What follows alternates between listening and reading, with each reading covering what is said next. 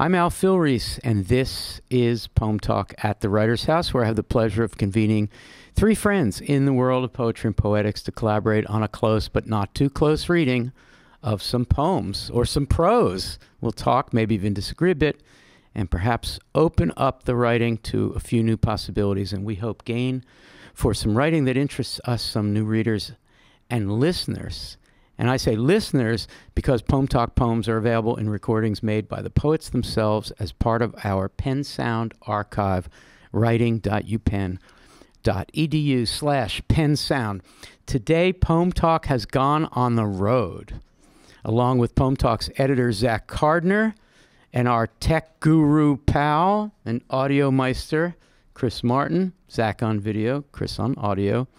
And we have driven up into the Hudson Valley, the mid-Hudson, and landed at Annandale-on-Hudson, the home of Bard College, where we have decamped and are joined by Laynie Browne, who actually came along from Philadelphia with us, whose most recent publications include an anthology, A Forest of Many Stems, essays on the poet's novel, published by Nightboat, an illustrated talk called The Poet's Novel, A Form of Defiance. Kin Press, love that book, Laynie.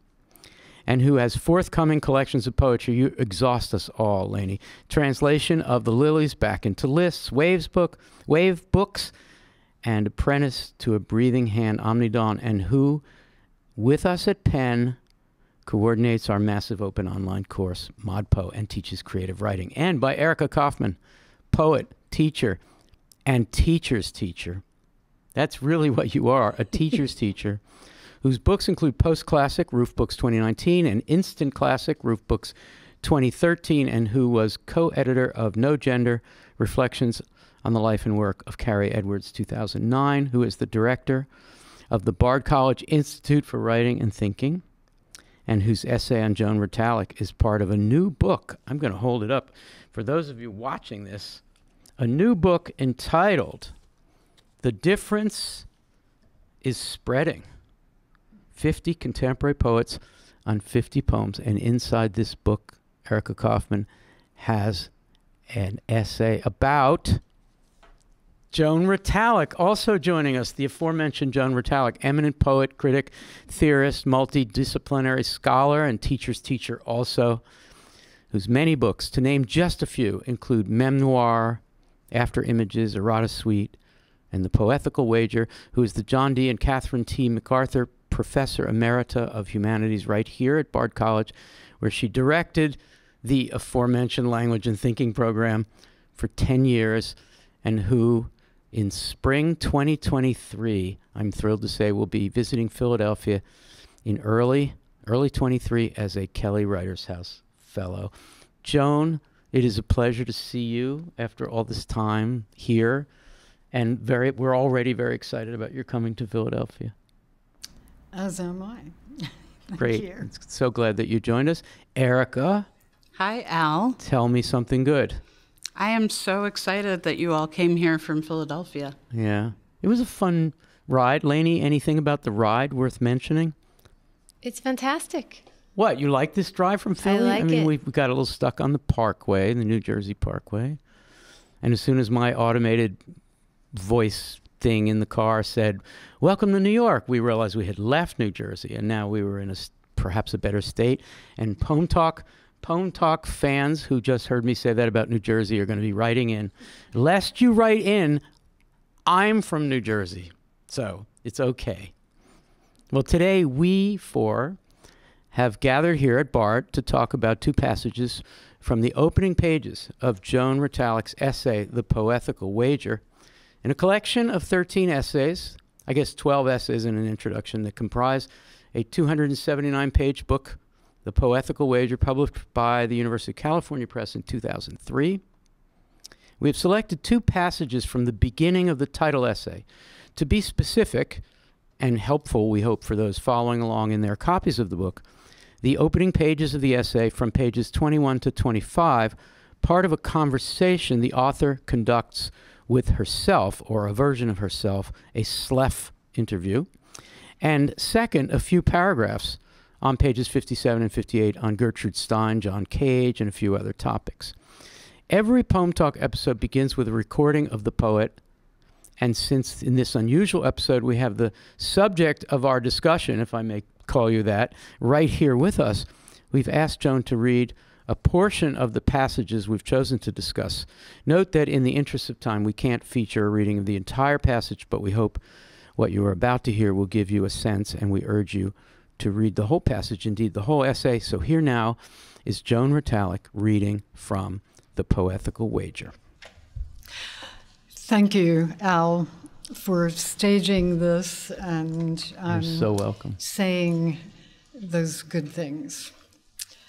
I'm actually going to read a portion of an essay within The Poethical Wager titled Wager as Essay. And this section is about Gertrude Stein and her essay as form. To get lost in the writing can be a way out of officially charted territory. Gertrude Stein says this, enacts this emphatically in her own essays. To act out of one's unprecedented contemporariness is to be able to tolerate, even enjoy, not knowing where one is going, even in sustained forays. Stein's essays, in a tradition that continues through John Cage, Rosemary Waldrop, Leslie Scalapino, and others, literally compose, live their way through the necessary uncertainty that transforms language according to one's sense of the active principles of change in one's time. This is to enter the event of literature as writer, reader, most directly as a form of life in Wittgenstein's sense.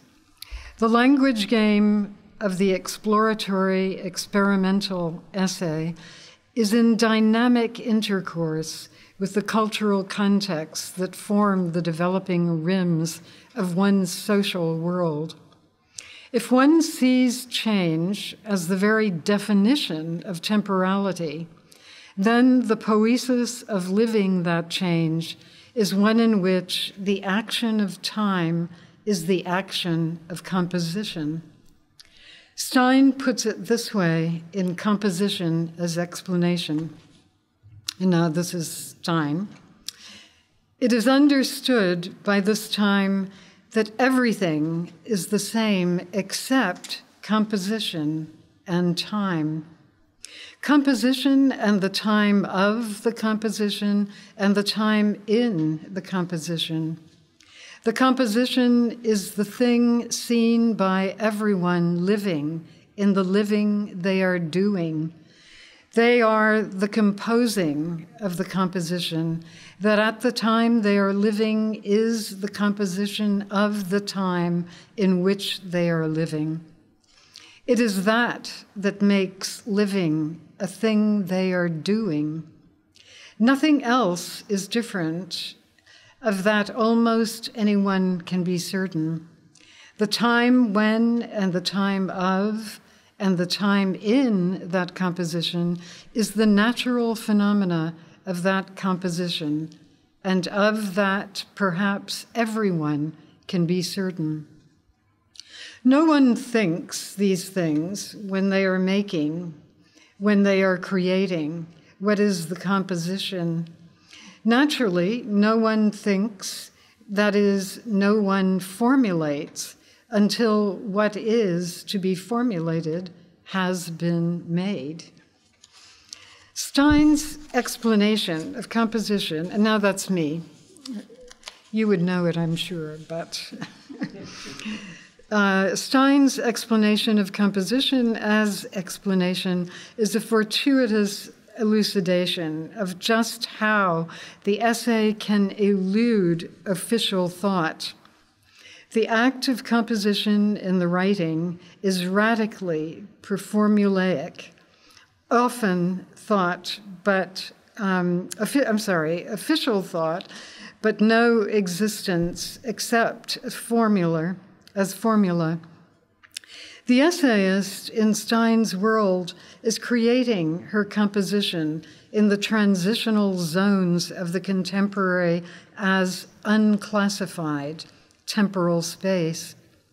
This is one way of understanding her phrase, continuous present. In the poetics of an experimental activity with contemporary use as the guiding value, one must always have the courage of an intention groping its way. Stein again. There was a groping for using everything, and there was a groping for a continuous present.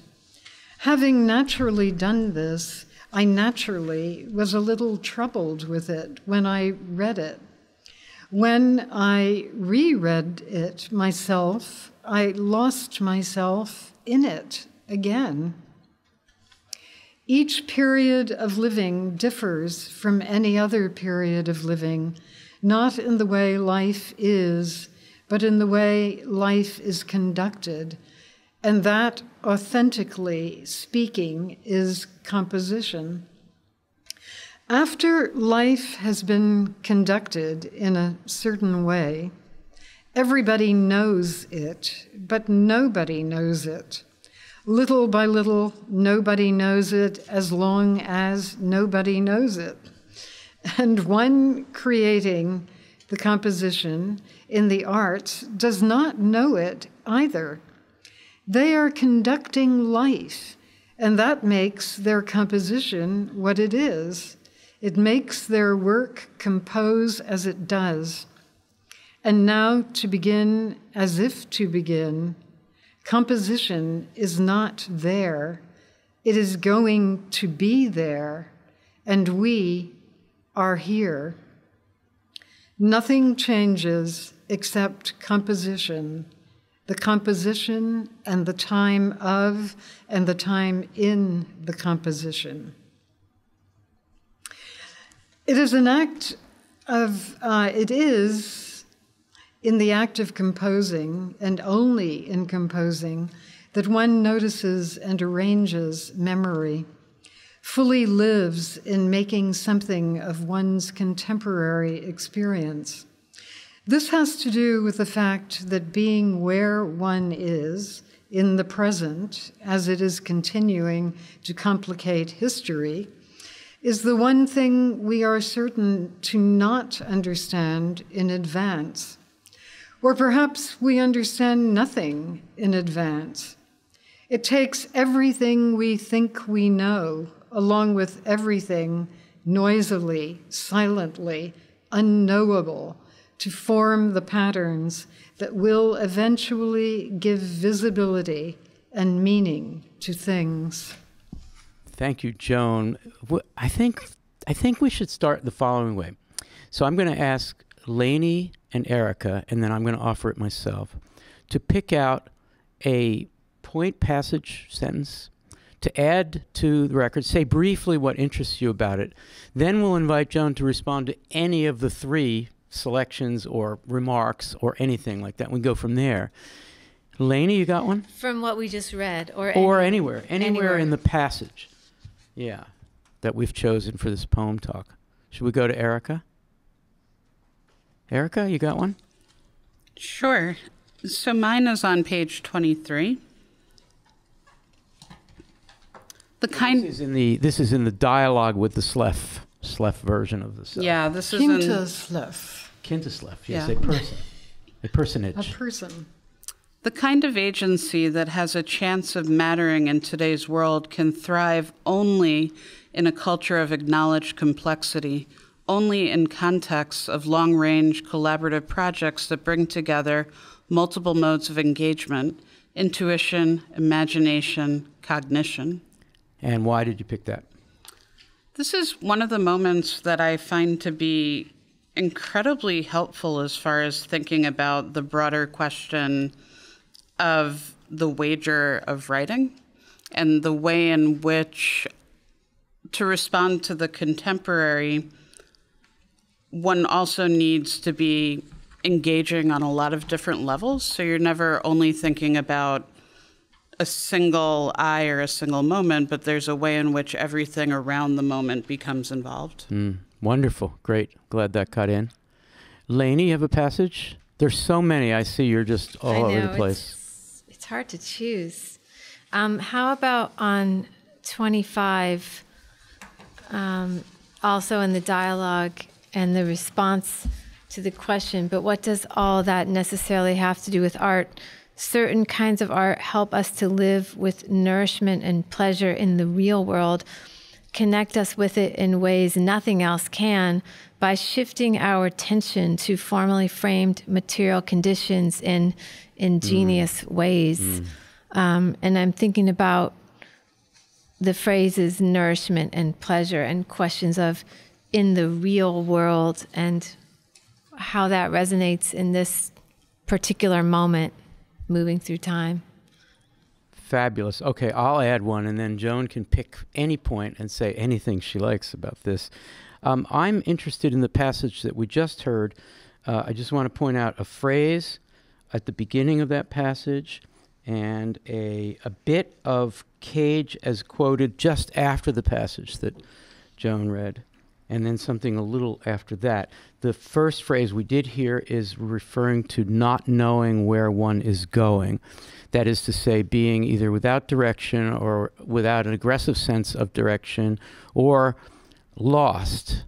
I've been reading a lot of Caroline Bergvall and drift in particular. I think of drift as a concept there, as a positive, not a negative. The second little version of that is the Cage, quoted from Lecture on Nothing by Joan, just after the passage we heard. Cage says, I have the feeling that we are getting nowhere.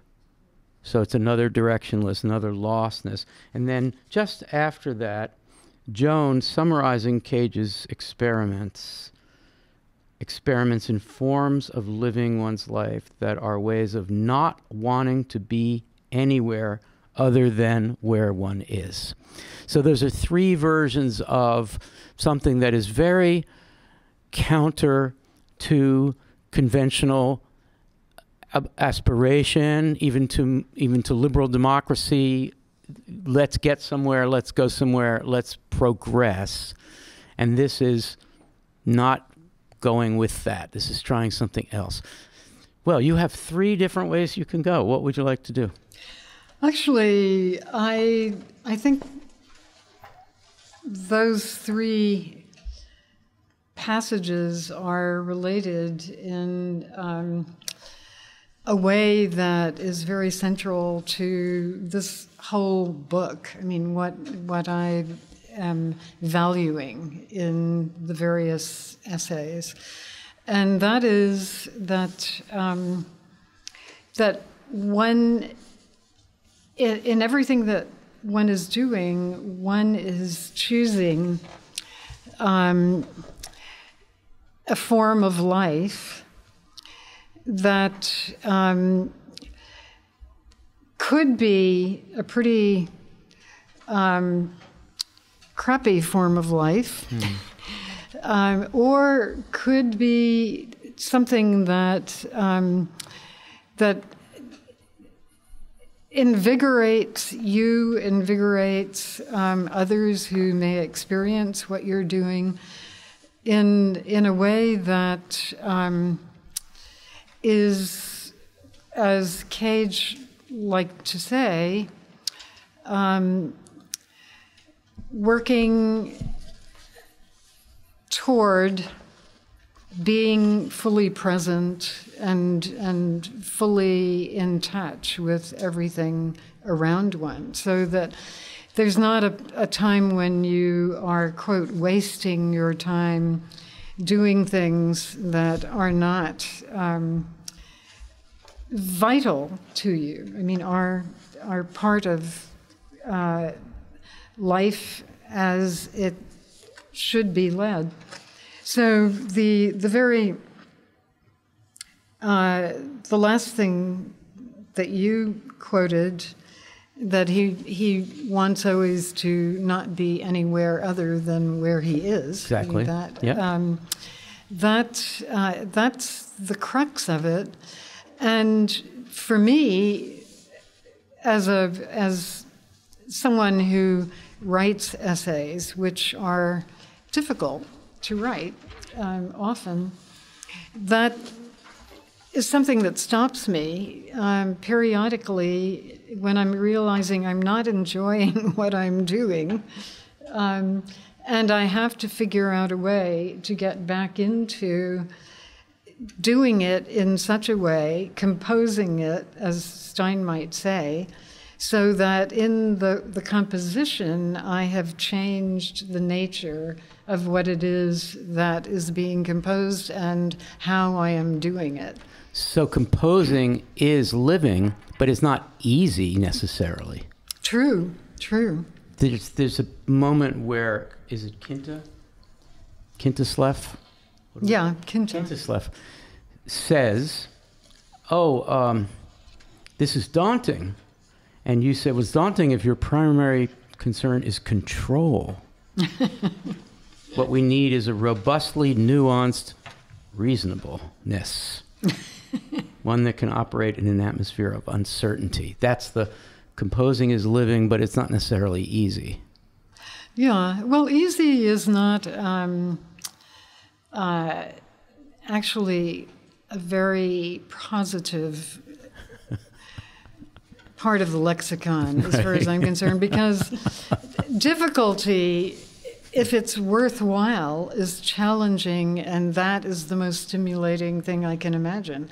And that relates to the importance of the enjoyment of complexity, of knowing how essential it is to actually our whole entangled planet.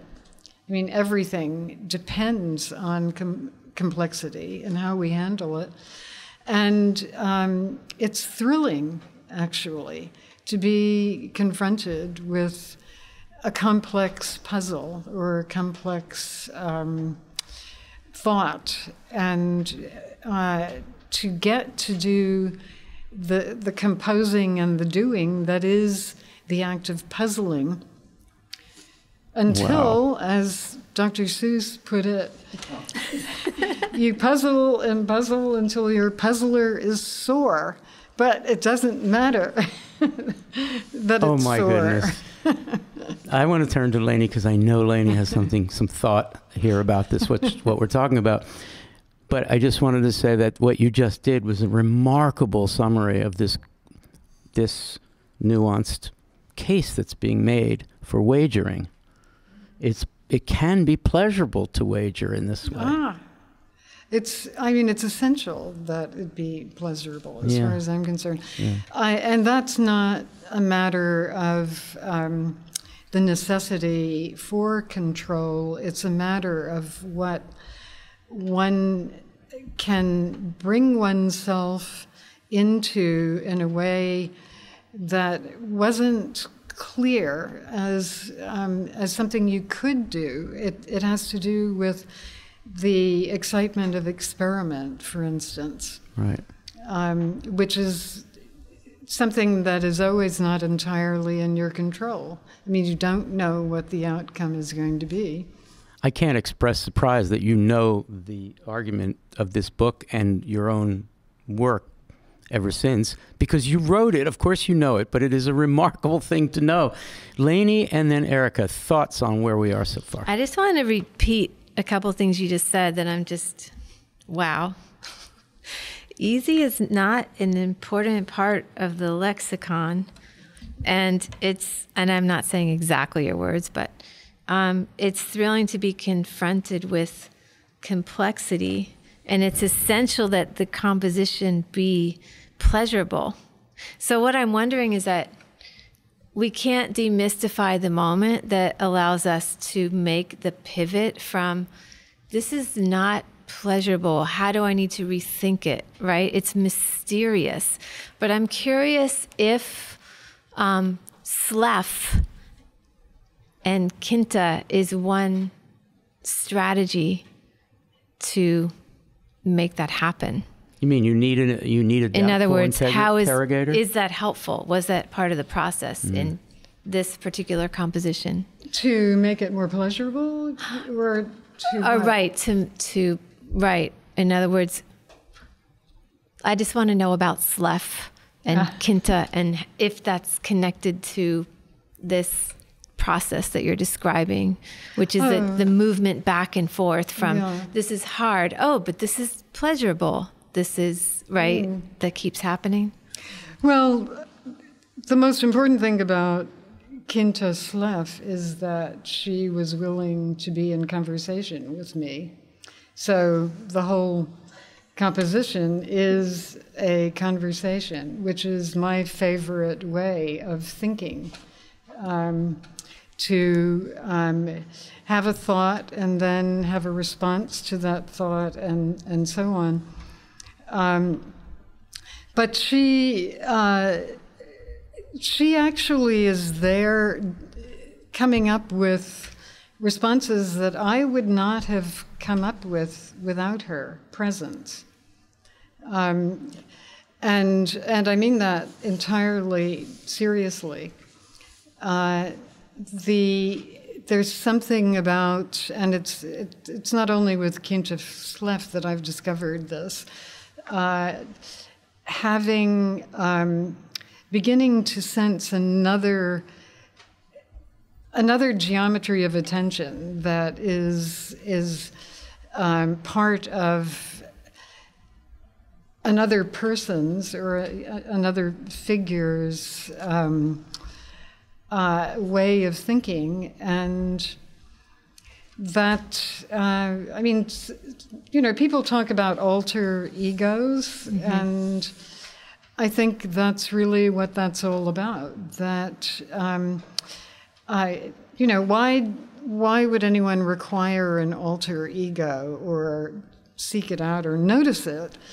It's because our minds, if they're not swerved from, the neural pathway that they happen to be on by something that is necessarily external to what the mind has been doing, what the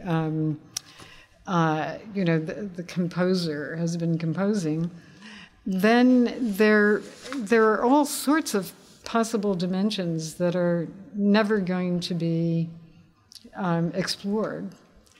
So that's, I reread the pages that you said we were going to be doing, and I was really impressed by Kinta Slef. I loved what she was coming up with, and I, again, would not have been able to come up with it without her. I took 2 notes, both of them wrong, but I still took 2 notes. This is what happens when one reads and puts something in the margin. The first thing I said is, sometimes Gertrude's Alice will serve that purpose. That's wrong, ultimately, but there's something about when Stein includes Alice in the conversation, things like that happen. But the better one was this, a recollection of civilization and its discontents, which is the only, it's an essay, it's finally an essay where the doubtful voice or the curious voice each chapter begins, I hear a dissenter, I hear a doubtful person say the following. Now it's stagey, Freud is stagey in making his argument, but it's so much better than the ego and the id and some of these other things where he's just marching forward. And this is a Slef-like moment for him, I think, and that's a hard argument to make. Erica Kaufman, what are you thinking about? I'm thinking about of the role of the actual act of writing in all of this, and how, for me, what happens in this Slef interview is something crystallizes for me as somebody who thinks about writing a whole lot, and that is that so much of what is important is learning to enjoy the act that one is pursuing. And, I was really struck by what Joan was saying about having to step away and figuring out a new process or procedure if something is no longer pleasurable. And That tends to be, I mean, it's just such a radically different way from, I think, normative ways of thinking about composing, where, you know, like what if one is working towards a deadline or one has a particular purpose or audience in mind, you get stuck. You know, my students ask me about writer's block a lot, and it strikes me that this is an ethos that that is so much more open, and yet more, what's being said is I guess it's all rooted in, for me at least, it's reminding me of what Dewey says about the importance of experience and learning by doing, and how central to the composition process or the composing process or the wager is the actual act of being willing to keep going and to allow oneself to be fully present in the work and challenging oneself to figure out a way to enjoy it.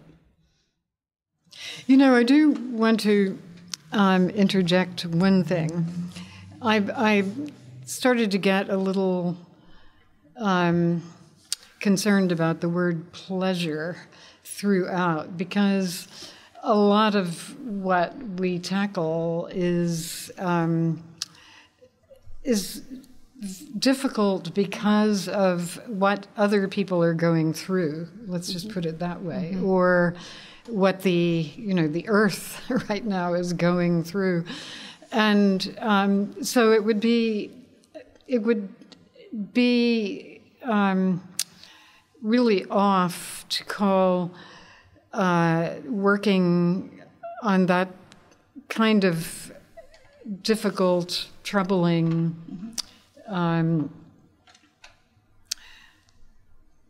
difficult and troubling circumstances or phenomena, call it pleasure. It's what I think is it's like the idea of serious play. Play can be just, really pure delight.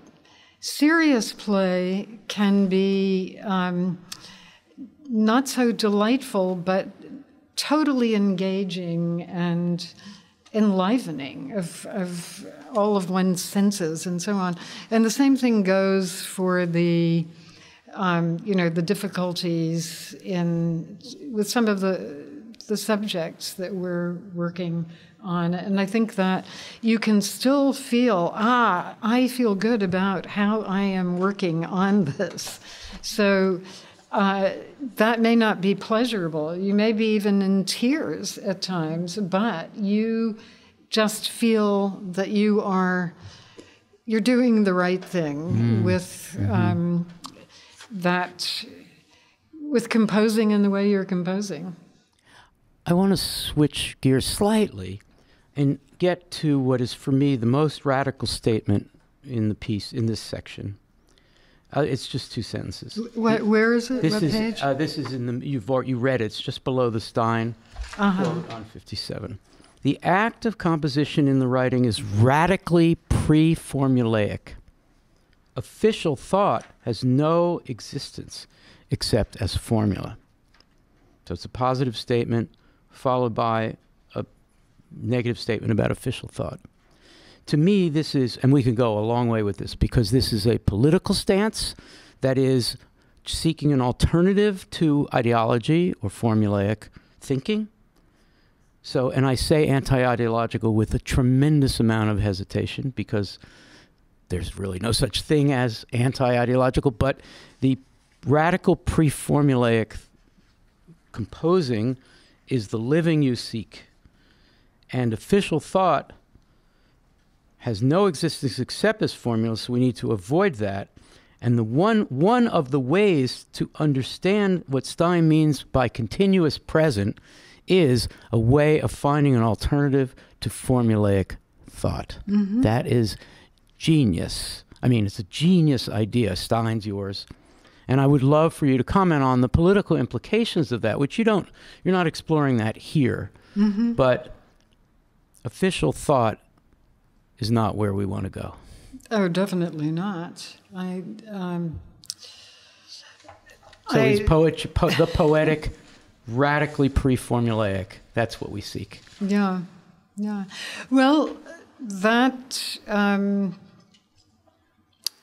it's interesting to me that you've focused on that, because it's something I'm working on right now in another project that I'm doing, and in doing some research that has to do with the way our brain works in relation to the known and the unknown, and the way in which it's linked to the idea of habitus of Pierre Bourdieu, that the habitus is already suffused with ways of thinking, that it is in one way or another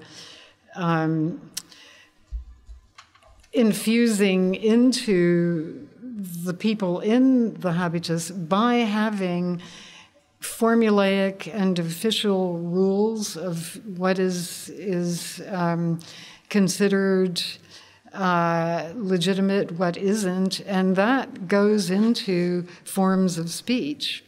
And so, most certainly, yeah, and so there's a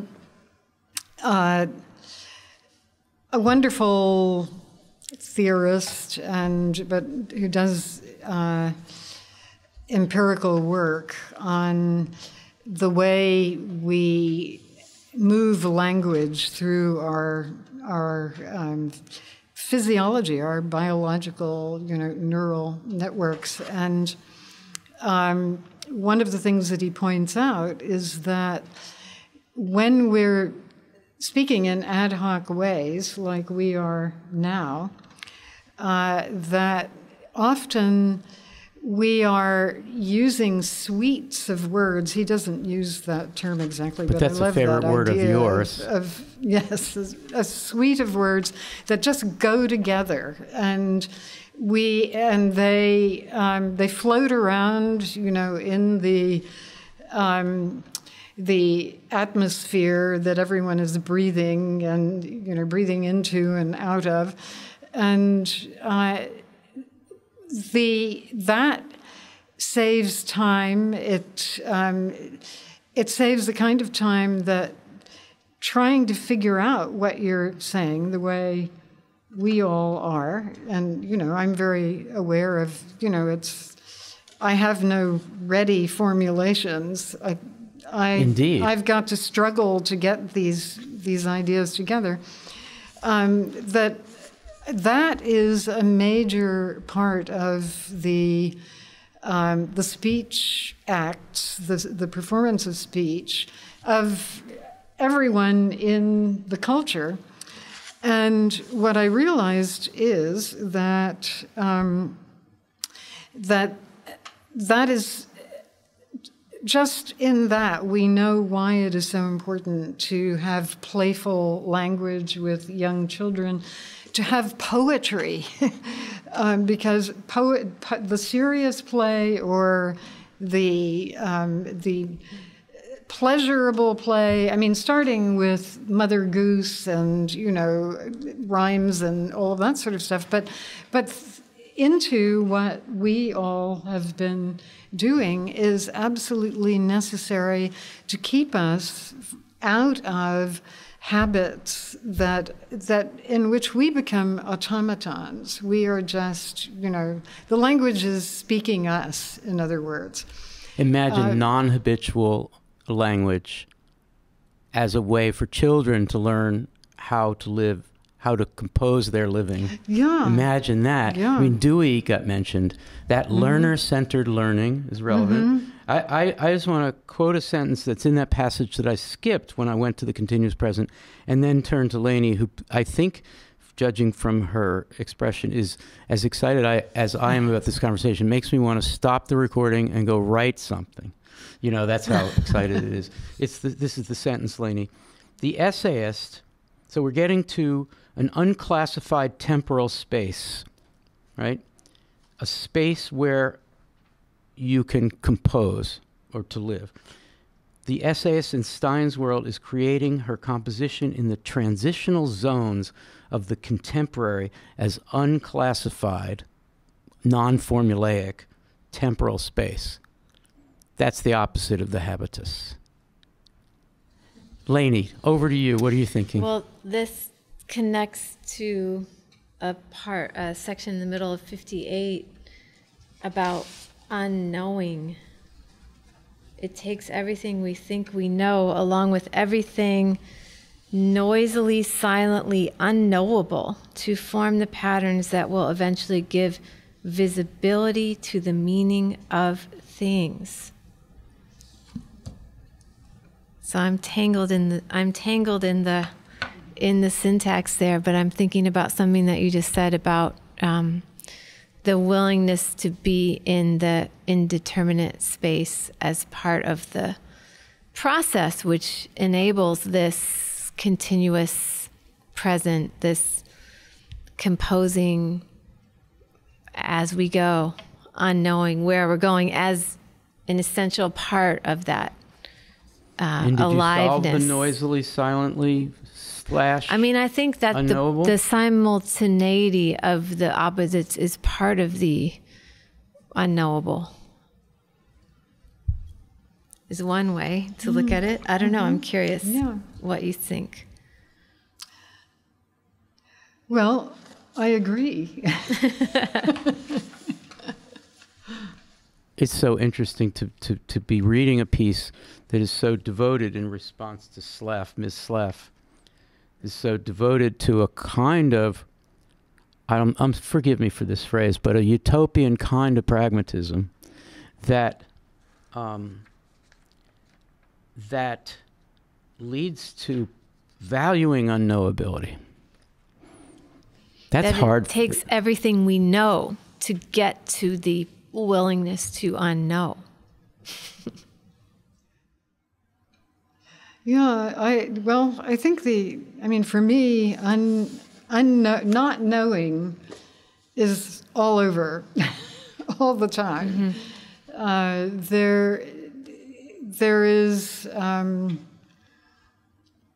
that's why I started using the phrase geometries of attention, because there's just so much going on that will always be unknowable, unknown, unnoticed, actually, if there isn't a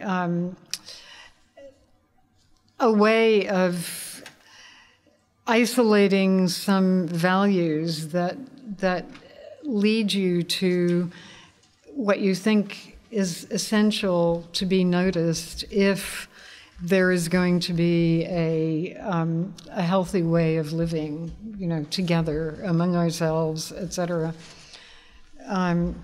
But also I realize I never did directly say anything about your question that featured official thought, or I thought it was a great response, but please say more. Well, I just wanted to put a word in for Adorno, because his wonderful essay, which is titled "The Essay as Form," is entirely about the necessity to counter official thought. And he says, and I actually quoted it somewhere, and I think on the edges of the chosen pages, right. It wasn't right. in there, but that the innermost, how does he put it? The innermost character of the essay is heresy. It must be heresy. And the heresy must be directed at official thought. So in that, he's really bringing together all of the various kinds of official thought we have, from religions to oligarchies and so on. And I think it's a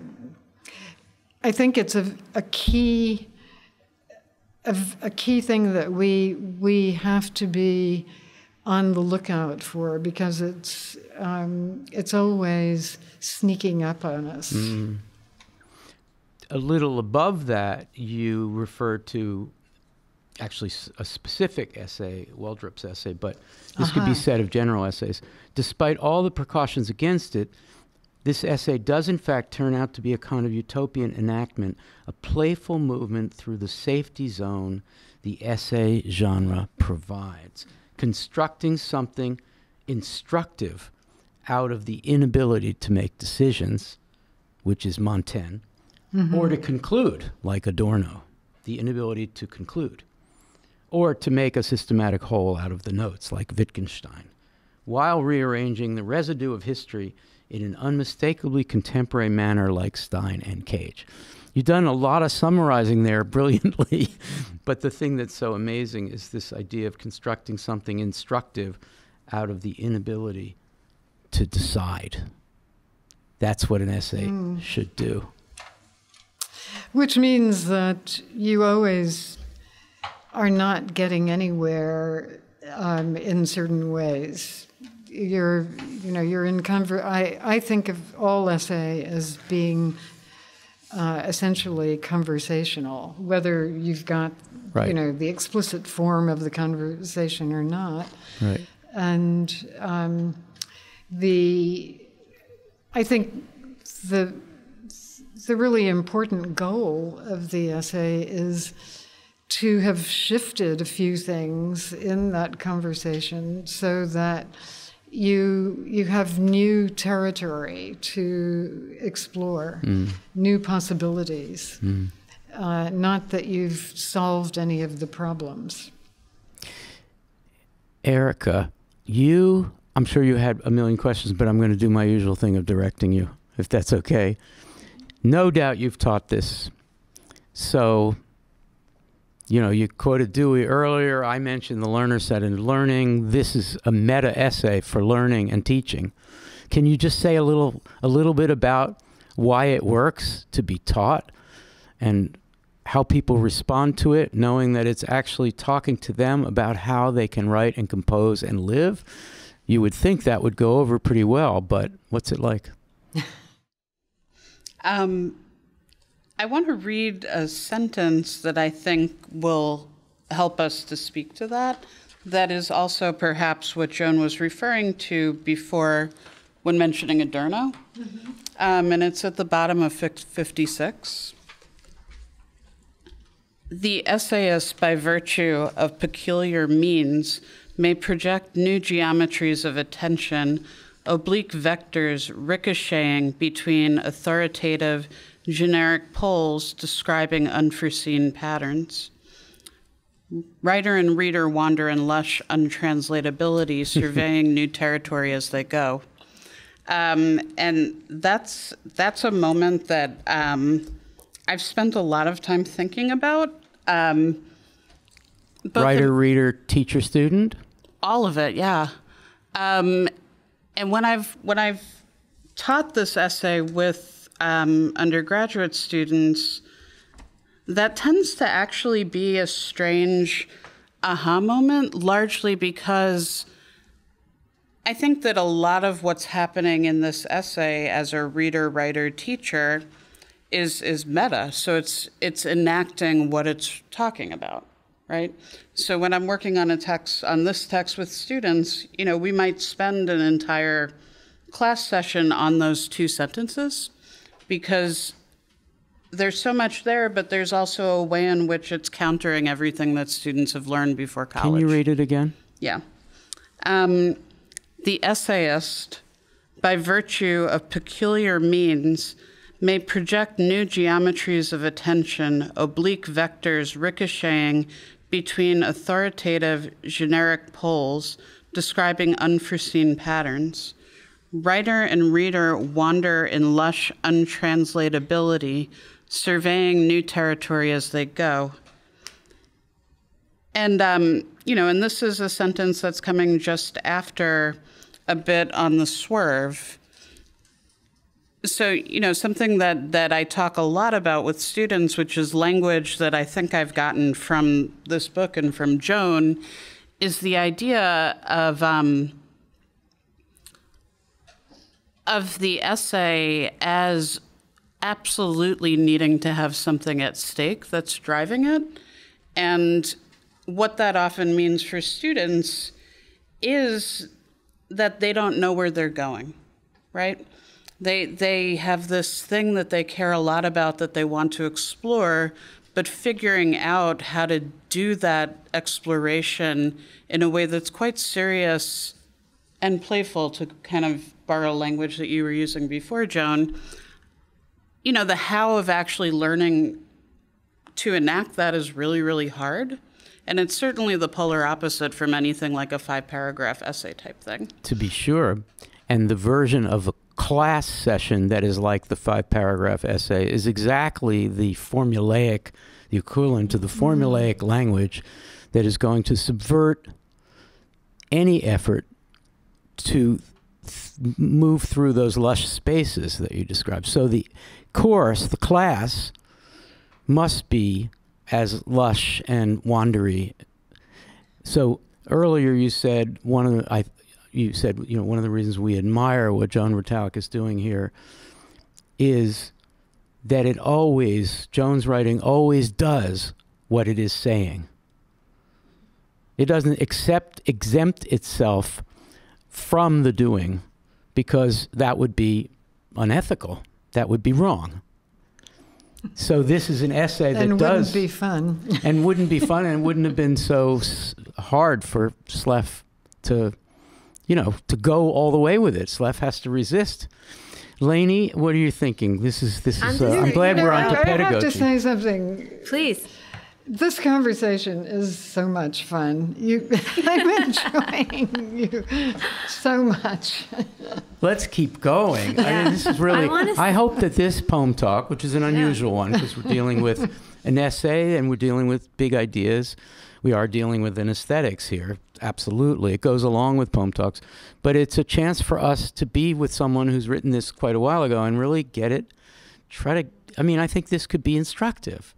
And, by the way, speaking of the doing what we're saying, as Joan pointed out, this conversation itself has to be wandering around in those lush transitional spaces, just as it has been. So I say things like, Laynie, what are you thinking? I don't think I've asked a question yet. I'm thinking how your comment about your favorite way of thinking is being in conversation is so anthemic to exactly what we're doing. Mm-hmm. And I also just want to hang out a little longer in this magnificent sentence. Writer and reader wander in lush untranslatability, surveying new territory as they go. Because I think it's so illustrative of what we're talking about. We can even go further. It's like we set out on a path through the woods and we just took a few steps. I'm like, but wait, let's keep going into that sentence. So, the first part is the writer and the reader are both implicated in the process. It's not the writer saying, let me tell you something, so reader, you can learn. It's the collaborative creation of meaning, and the writer and the reader are both implicated. And then wander, that's open. In lush, which we usually imagine green, decadent foliage, right? Untranslatability. So that juxtaposition, untranslatability, would be conventionally thought of as, problem, obstacle. But no, it's the opposite. It's lush. That is the capacious space where we can wander in the productive unknowing and lostness. Lush. Untranslatability, unknowability is lush. It's a place to hang out and not explore. Arid, and it's not a desert. Like the kind of desert of high theory. It is lush. It can sustain us. Rousseauian. It's back to that nourishing, sustaining, serious play, pleasurable. Like, in other words, there's sustenance in the untranslatable. It's not wilderness, or it's wild, but there's a lot of vividness there. And the word surveying is totally fascinating too, because surveying is different than noticing.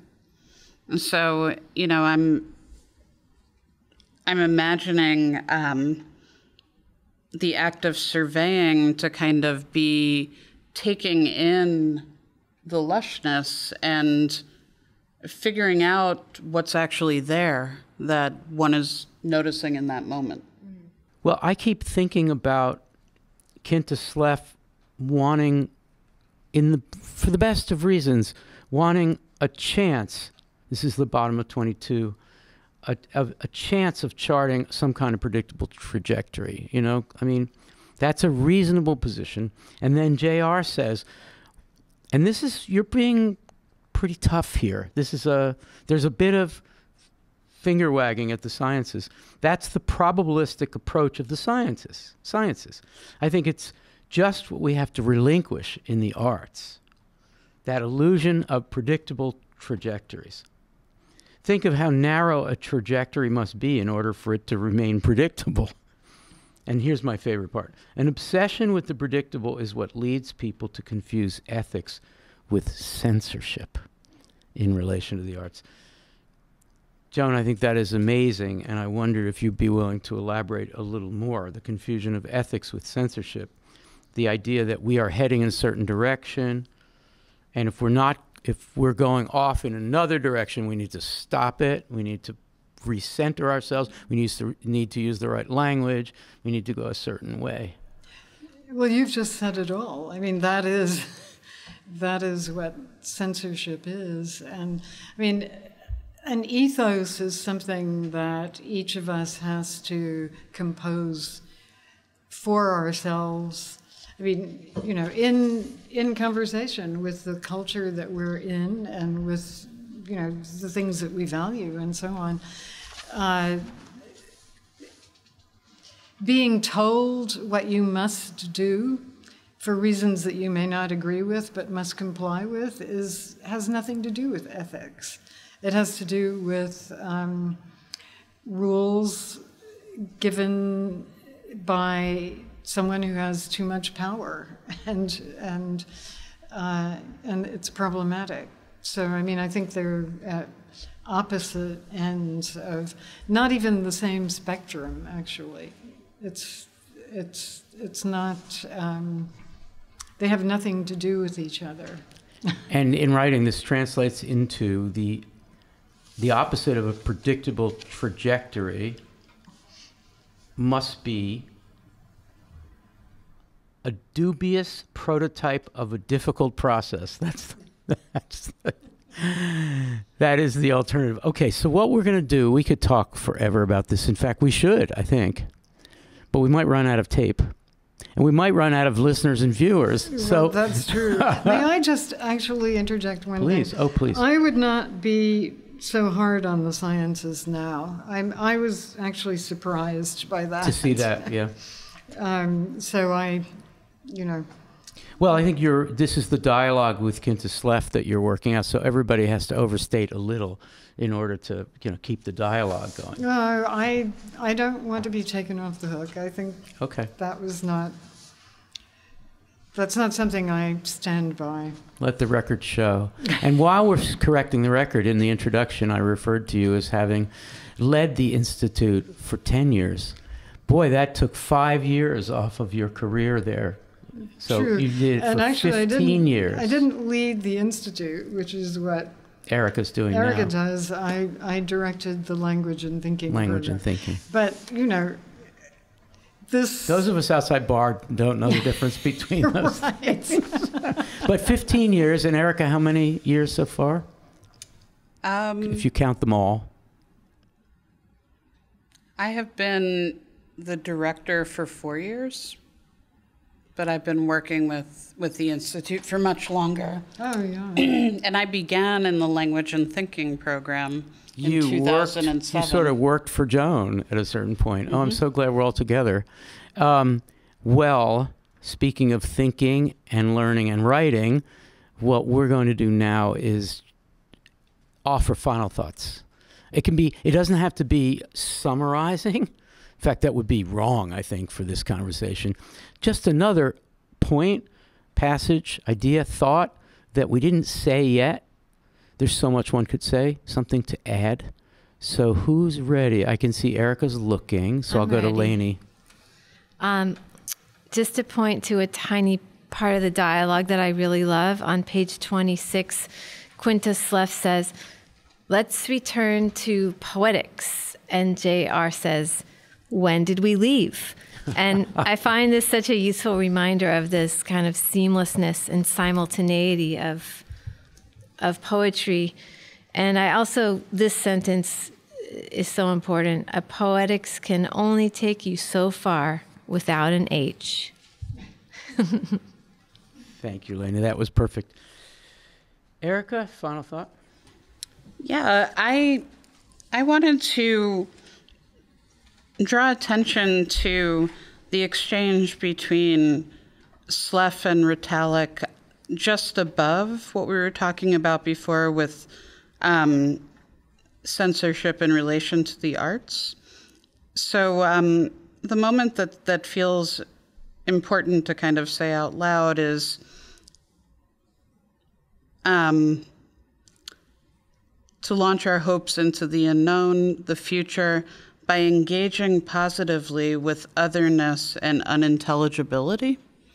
Like that seems to just really, in quite a beautiful way, say something that we've been talking about as far as the wager of the essay. And, the essay is an act of figuring things out and also an act of serious conversation. Wonderful. Thank you. Joan, do you have a final thought? Well, I have some thoughts, but I would rather this end with non-final thoughts. Your thoughts. Okay, fair enough. I mean, you are really a guru, because that is the first time anybody has ever done that. That's great. That's totally in line with your mode. Thank you. Well, okay, I'll get a final thought. So I have in my head the sound of Joan Retallack. It's in pen sound. It's some recorder or another, reading Stein on composition. I believe it must have been at an event at the Writer's House at some point. I think it might have been, I arranged 9 poets write themselves through another poet, and you chose Stein. I may be wrong about the occasion, but anyway, the audio is in pen sound. And I also teach that. I have excerpted that and teach that when I teach Stein. So I have your reading in my ear of that Stein. And it is like in the blood, it is just inside my ear. It's an earworm in the best sense. Hearing you read it, since the passage I asked you to read at the beginning included reading that passage, it's like a happy, anti-traumatic, non-stress order to hear it again. And I just want to read it back into the record in my voice, which is definitely not your voice, because it reminds me of, I've been reading a lot of people writing in the 60s, counterculture, non-famous people, writing letters, talking to people, recording their voices. And they this Steinian sound sort of sounds like what people were saying later at a point when they wanted to press the reset button on what life is. And that's what I hear in here. The composition is the thing seen by everyone living in the living they are doing. They are the composing of the composition that at the time they are living is the composition of the time in which they are living. It is that makes living a thing they are doing. That is so countercultural is an understatement. And I just wanted to honor the fact that idea is associated with you and this particular work that we chose to talk about today. Well, I forgot to warn you guys, we like to end Poem Talk with a minute or two of Gathering Paradise, which is a chance for us to just mention a book, a poet, a film, piece of music, something that we have been reading or taking in that we want to recommend to other people. And I did forget to remind you, so I wonder who's got one. Laynie remembers always. I don't know about always, but so Erica and Joan got have a it minute to think. Now, I'm really excited. There's a new book by Renee Gladman from Wave Books that has both writing and drawing. It's called Plans from Sentences. And I have just one sentence I want to read, which really connects to this conversation, which is not too surprising. She writes, "These sentences will ache a massive threading of forms and will not know knowing." I love that. Would you read that again? Yeah. Can you get it quickly? Yes. "These sentences will ache a massive threading of forms and will not know knowing." Lovely. Erica, do you have a Gathering Paradise? I do. I have fallen in love with this book that I learned about the last time I was in Philadelphia by your colleague Ahmad Al-Mala, and the book is called Bitter English, which is just an extraordinary book of poetry that thinks about language and translatability in very serious and really powerful ways. Thank you. Bitter English, Ahmad Al-Mala. Joan, do you have a recommendation? Yeah, I do. It's a book by Miranda Mellis, whom I think a lot of us here know. And it's called Demystification. It's out from Solid Objects Press. And it's a composition of her writing and the writing of others, particularly aphorisms, with a lot of space in between them, and the way she chooses to put things together by other people don't have any sort of immediate logic to them I love that.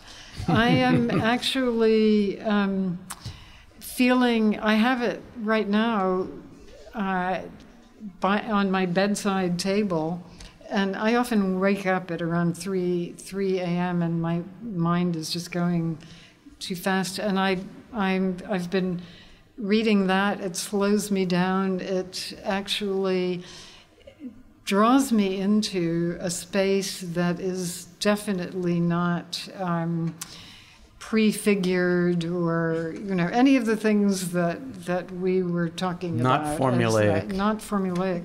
So, and I'm amazed. It's like nothing that she's done before. It's out of the blue. And out of the blue is where I think the best things come. Especially at 3 a.m. Can you repeat the author and the title? Yeah. The author is Miranda Mellis, Mellis. She actually taught with us for years in the Language and Thinking program. And the title is one word. It's a continuous word, demystification. And it's Solid Objects, a small press that's done a beautiful job. Among other things, it doesn't have footnotes about, who did what. It has a chart that is amazing, that is folded. It's almost a kind of chart as origami that is in a pocket in the back cover of the book. Very cool. The inside, and so actually even the playfulness of that chart is part of what makes it so amazing. So at 3 a.m., You don't want to take that chart out and start playing with it. It's probably better just to dwell on the writing or something. It's more the, but well, I mean, it's a manageable chart, but you're right. Well, we have not had enough recommendations for what to do when you're sleepless on PoemTalk. Seriously, and I guess that 50% of our audience is probably getting up at 3 a.m. and thinking about a lot of things. We're thinking too much. My gathering paradise is this book, which is a bit of a puff self-promotion because I'm the co-editor, but whatever. I don't usually do this. The Difference is Spreading, 50 Contemporary Poets on 50 Poems, edited with our pal Anna Strong-Safford. And there are 50 essays, and one of them is an essay by Erica Kaufman. And it's about Joan Retallack. And it's about a piece that we talk about in ModPo a lot, Not a Cage. And it's wonderful. It's a wonderful piece. You're getting nervous just my mentioning it. But I want to quote just a little bit of it, okay? Of course, Erica's talking about this, what we do when we read this poem, Not a Cage. We push ourselves to try to make our own paths from line to line, as our eyes notice enjambments closely, and then what is at stake is the discovery of new kinds of sense-making. One might describe this experience as making live and conscious history in common, the idea that content is alive and transient, and conscious history becomes something to be made. That so aligns with what we've been talking about today. Well, that's all the composing one's way through necessary uncertainty we have time for on PoemTalk today.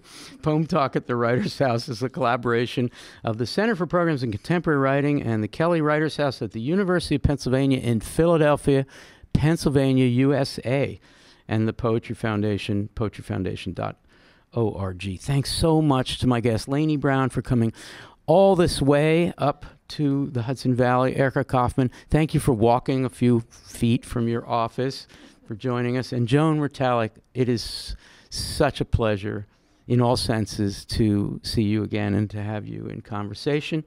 And to PoemTalk's directors and engineers today, who came all the way from Philly as well, lugging a lot of equipment. Zach Cardner doing video, and Chris Martin doing audio. And a shout out to the wonderful, talented, audiographically brilliant, technically superb Chris Funkhauser, who is hanging around with us today, who's also a delight to see.